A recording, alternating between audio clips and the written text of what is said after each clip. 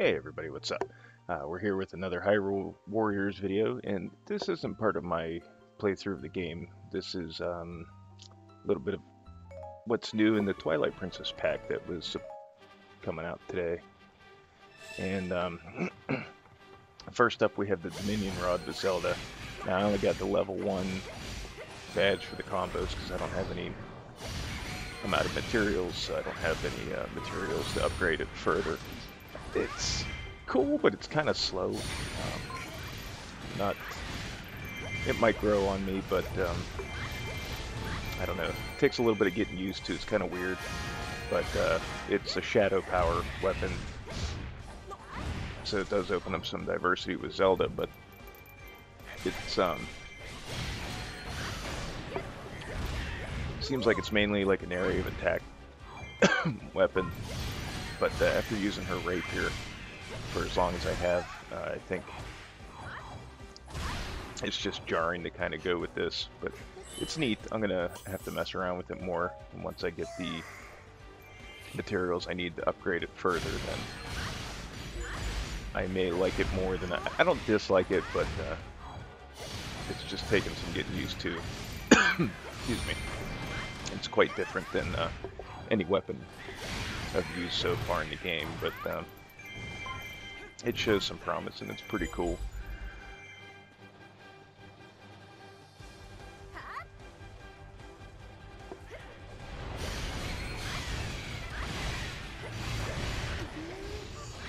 Generally, whenever I unlock something or like a new character or a new weapon, I go to Hyrule Field because that's like my test bed, just because it's a quick run through. There's some what I call elites, you know, with the aerial foes and lizard foes and stuff like. Well, there's no aerial foes, but there's lizard foes. And then you get the King Dodongo fight. I think once I get a higher grade version of the weapon, does a little bit more damage, I may take it to the Gerudo Desert, because there you got Manhanla, the Dodongo King, and Goma. Plus you have quite a variety of enemies there. And Shadow Weapon is the recommended weapon for that map, so I think that'll be my next test bed. And actually it probably doesn't have to be really high of a weapon, or you don't have to have really high damage, because you figure when you go through there with Ganondorf, you're pretty low level. But we'll do this fight with the Bolger real quick, because it shows what happens when you break their weak point gauge. It's kind of cool. But then we're going to go to the part of the DLC pack that I'm most excited for.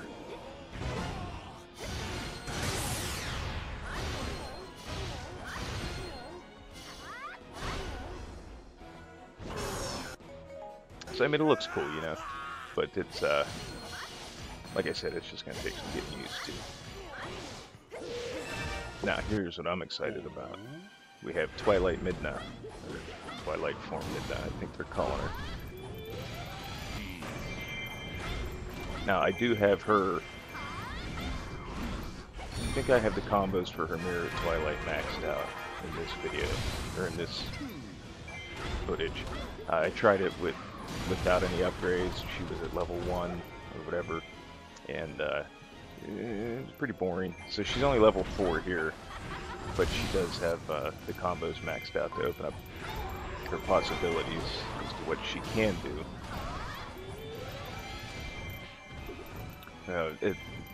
With no upgrades into the badges for the Mirror of Twilight, she only has her basic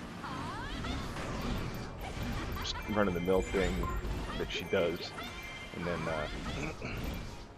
her strong attack ending to the combo is either having the mirror come out and shooting that blast like it did a second ago, or she summons like this the cannon from the infamous cannon room that you could get locked in, hard lock your game, and not be able to continue if you accidentally saved while you're in there in Twilight Princess.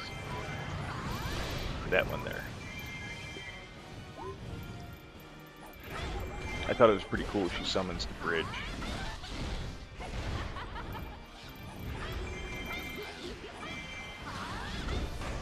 She's definitely, everything she does is just a huge area of attack. And what's tricky with her, I found out when I had to fight, well, I mean, it's pretty obvious even here when you're fighting trash mobs, but it became very apparent when I didn't get to manhandle quick enough and him and Goma kind of teamed up on me. Just about every one of her combos leaves her wide open to be punished.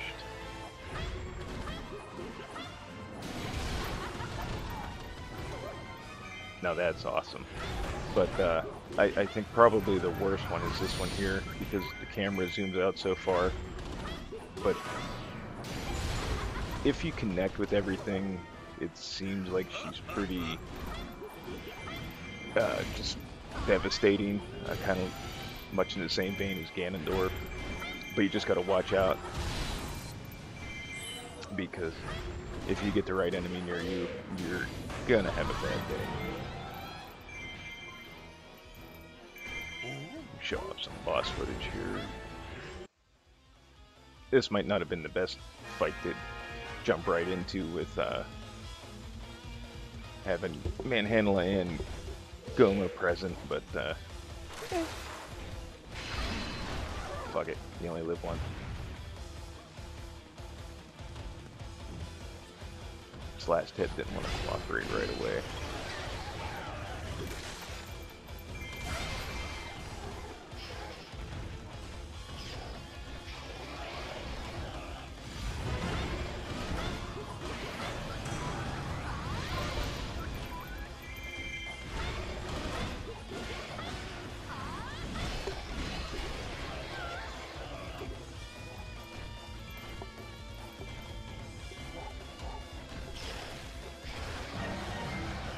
I hate that attack.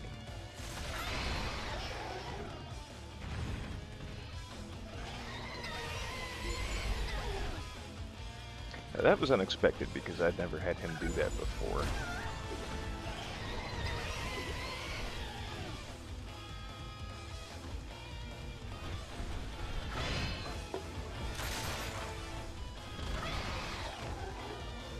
So I was hoping to dispatch him pretty quick here once his core exposed, so I could be done with him and then focus my attentions on Goma.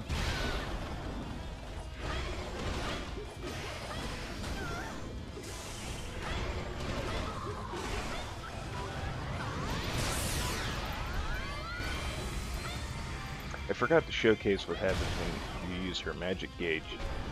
She ends that with, she summons this like ball of Twilight, I guess, and just explodes everything. Oh, well, I guess I did use it here.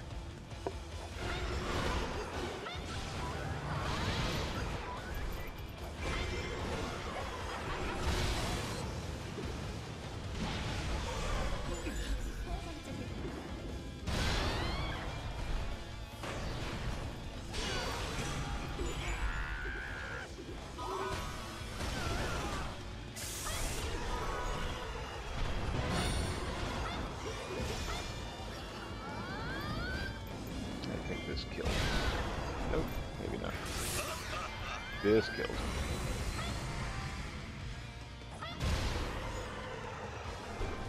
But that's the basics of it. The Dominion Rod and a little bit of Midna. Twilight form Midna. You get an adventure mode map, and you get the Postman outfit for Link. I don't know why Hero's Shade would have been a lot cooler. And you get an Ilia costume for Zelda. But I'll showcase more of that in another video. This is just a quick, like, taste of what came in the pack. This, like I said, the meat and potatoes of it.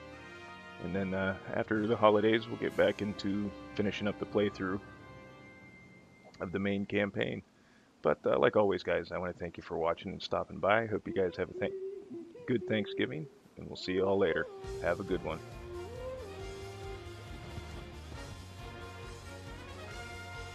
That's a badass outro.